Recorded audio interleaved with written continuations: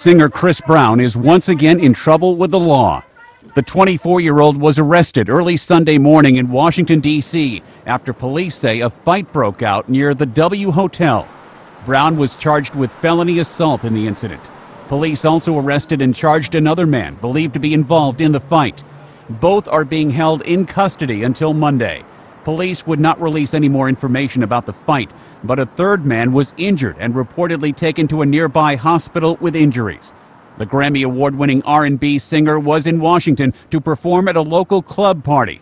Brown remains on probation for the 2009 beating of his on-again, off-again girlfriend, Rihanna, just before the Grammy Awards.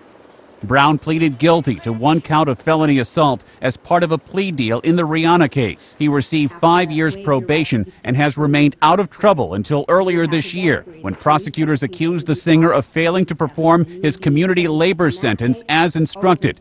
His probation was revoked briefly earlier this year after a hit-and-run incident, and he was given 1,000 more hours of community service to perform. Ed Donahue, The Associated Press.